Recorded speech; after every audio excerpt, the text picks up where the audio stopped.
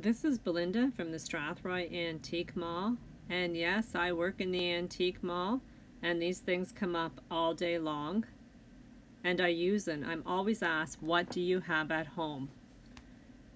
Honestly, who wouldn't want this phone at home? It's fun, it's cool to look at, it makes you smile.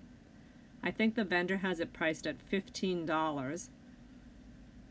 You can't go wrong. You can plug it in and try it. Yeah, $15. That's fun. My little grandchildren, they just love picking up phones like that and saying hello.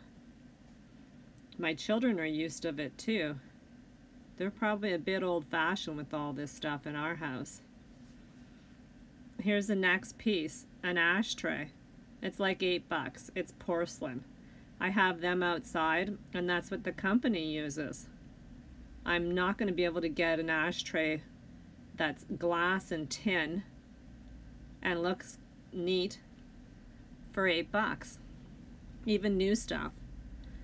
When I go to Value Village, I find a lot of times they take these antiques and put on like 20, 30. Here's the old General Steelwares Limited mark. It's authentic, it's old. And it's only $8. You can't go wrong. Here's the next piece.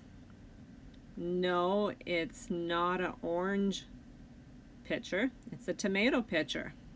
And when I get my cans of tomato juice, I open it up and I pour it in this. And this is what we drink out of. It's got old decals on it. You have to hand wash it, but that's no big deal. It's got all the beveled sides. It's a nice chunky pitcher. It looks great.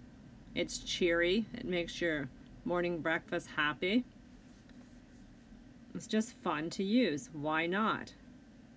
And what's it priced at? $7. This is old cranberry bowl. It's got hand-painted flowers. It's got thumbnail. It's simply stunning. I use these in my house.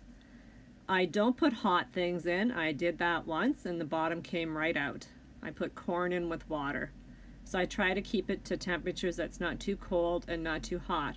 A lot of times I put jellos in this and whipped cream on top or bananas. And I'm not worried that the grandchildren are going to break it, or we are, because at these prices I don't worry. If I went to buy this brand new, like cranberry and this kind of quality and hand painted, it'd be $50 and up. Here at the antique mall, when we get the price on this one eventually, it could have a chip on the edge, but you can sand that down too with sandpaper if you're going to be using it. And why not use it? But I think it was 20 or 15. This here, I have one of these too. It's in my fridge. If you saw my fridge, you'd probably laugh. But it's cute. I put my cheese in it. I have one for my butter, but this one is the cheese. It's all hand painted. It's lovely. You just have to be careful with it on your glass in your fridge, but you can put down liners also, padding. And this is how my cheese comes out. Grandchildren love it again. They get to play with it, open the handle. Yes, I've had it break before, and I just replace it. I think this one, soon we'll be seeing the price to it. It's priced again to be handled. I think it says $12. $12, like you can't go wrong. It's fun again, and why not? Again, if I went to buy it, it'd be a lot of money. Here's a hand-painted Noritake dish. It says as is because it has a little chip. Once again, you can sand out the chip, but I'm going to be using it, so I don't care. $6 is fine. It's got the flowers and it's all hand-painted. It's got its mark. It's nice, good old china. You can use it for mints, nuts, anything just sitting around and using. Here's an old creamer. That's good for the hot cocoa, and if you need cream for your coffee or tea. It looks wonderful. It's very fine porcelain. It's been hand painted. Once again, this is what you'll find in my cupboards.